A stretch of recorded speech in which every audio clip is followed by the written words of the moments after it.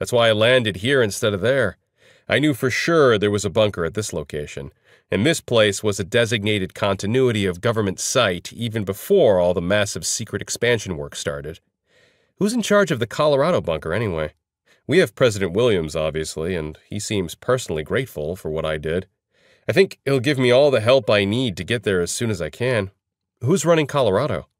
All of a sudden, Eva looked confused. You don't know about the ERF? ERF? I echoed. Earth Resilience Forum, she explained. You really didn't see the logos and banners? As soon as she says this, the ERF badge on the huge screen I'm looking at has new context. I figured it was the manufacturer, but apparently it signals the organization responsible for the bunker program. I guess I wasn't paying much attention to that stuff, I admit. So, is the ERF a branch of the government? Military? It's international, Ray. Supranational, really. There are bunkers in 24 allied countries. There's an ERF-appointed leader in each bunker. Ours is great. She was high up at NASA and has a good way of keeping people calm. Your leader is probably Williams since he's there. This is a Tier 2 bunker with lower capacity than yours. And from what I've heard, I think we have supplies for less time. I nod. The ERF setup sounds good to me, with a collaborative program on this scale being much better than a haphazard bunch of national efforts would have been.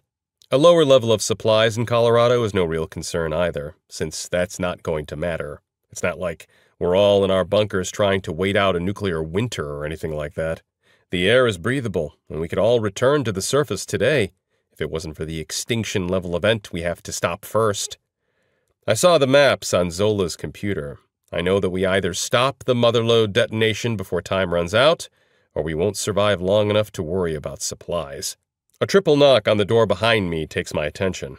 I turn around just as it opens. It's President Williams.